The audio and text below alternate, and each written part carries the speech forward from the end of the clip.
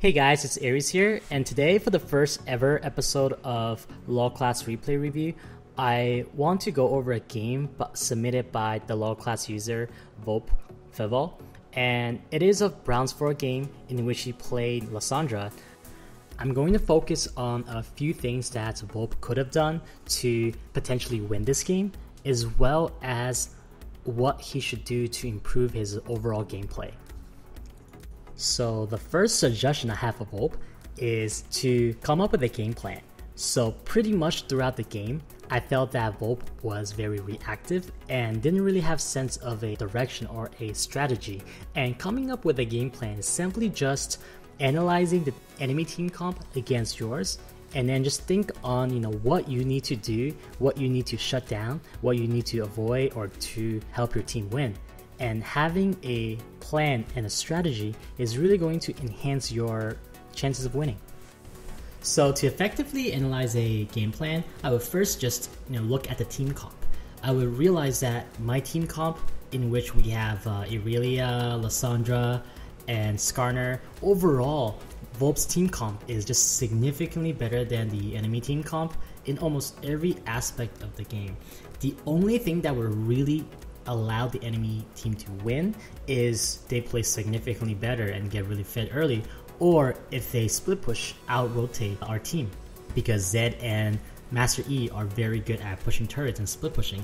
So how I would devise a game plan towards that is, first of all, Lissandra is laning against Zed, and in this lane, Lissandra should be able to have an edge because of her range, as well as she can play really aggressive and not get punished for it, because the enemy jungler is a Master E, and you can always get away with your E if you reserve it for the gank, as well as even in the event which they get close to you, you always have a W to snare them and then get away safely. So essentially you can play very aggressive in this matchup and not really get punished for it. For this reason, you should play aggressive early, pressure the minion wave against Zed, and then rotate towards top. Now I would select top mainly because the top Lee Sin doesn't have flash, and with the gap closers of Lissandra and Irelia, it'll be an easy kill. Additionally, you would want the Irelia to get fed, because the fed Irelia can split push by herself as well and push up the minion wave and counter the split push by the enemy team. And the other part is, unless the Caitlyn is a very good player and you know for sure, I would be wary of trying to get this Caitlyn fed in this particular game, just because you have a Master E, a Zed, and an AD lead enemy team, in which if the Caitlyn somehow mispositions, doesn't matter how fed she is, she's still gonna get one shot. So the second thing I want to talk about for Vulp in this game is really the build. And to start off, here are the runes and masteries, the skill orders, and then itemization choices. And the runes and masteries can definitely be optimized, and you should spend 5 minutes and watch the Cloud9 Balls Lissandra video. So the runes and masteries wouldn't have made a significant difference this game. It would have helped, but it's not going to be that big of a factor.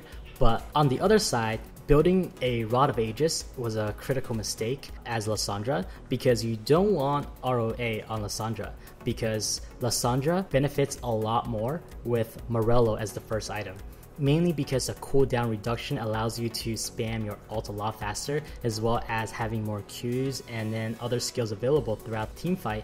And after Morello's, you want to rush Zhonya's as soon as possible, because what makes Lissandra strong is her ulti combined with Zhonya's. It gives her 5 seconds of invulnerability, which means that she's gonna be very, very annoying in a team fight, and she has plenty of CC and AoE damage. And having HP isn't really gonna help Lissandra become a better teamfight champion. As you wonder why Morello is better than Rod of Aegis on Lissandra, the most obvious one is that it would have netted you about 3 or 4 more ultis this game, and potentially 5 more ultis mid-game if you got blue buff. So the math works out like this. At level 11, Lissandra's ulti is 105 seconds base cooldown with a 5% cooldown reduction from masteries. Lissandra's ulti is 99.75 seconds.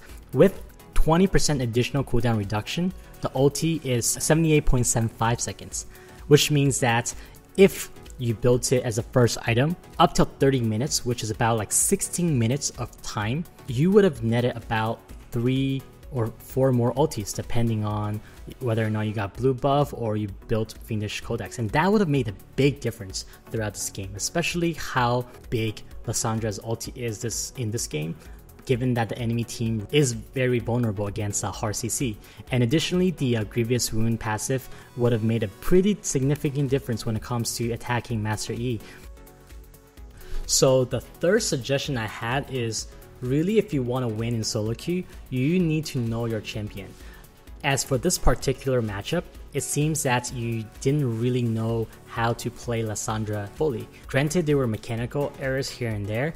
That's not really the big point. First of all, you were bullied by Zed in the early levels, which shouldn't happen. And the only way for you to really win this lane is to out-pressure Zed, because once you're pressured on the turret, you're forced to CS with your abilities and spam your skills. Soon you're once you're you're not really able to CS well, and then the CS lead really snowballs, which you were down about 20 CS. But if you played aggressively and push out the minion wave and try to hit level 2 first, then you have the minion wave advantage. And in that case, you can continue to bully Zed against his turret. And the best part about this game, as I talked earlier in the game plan, is the enemy jungler is Master E and you're Lissandra. They don't have any hard CC, and then the only burst that Zed really have is at level 6. So given this, if you save your E and W for escapes, and then just poke with Q, and then stay out of range from Zed's shadows, then you'll be fine. You'll just be able to get away every time Master E comes to gank, even if he does a really good alpha strike when you E, and then gets you in melee range, you can just W and snare Master E while getting away to your turret. So ultimately, it's very hard for you to die as Lissandra if you can play her in this matchup. You would have gained a lot more advantages if you played aggressive as opposed to being passive and getting pushed up against turret. So over here, I want to showcase a specific example of how you would have turned the outcome of this fight if you knew how to play the champion better. In this case, you casted your ultimate same time as you casted your W. So what that means is you wasted 1 full second duration or even more of CC duration by doing that. What you could have done is first ultimate or first W the Z and then chain the CC afterwards to add the CCs.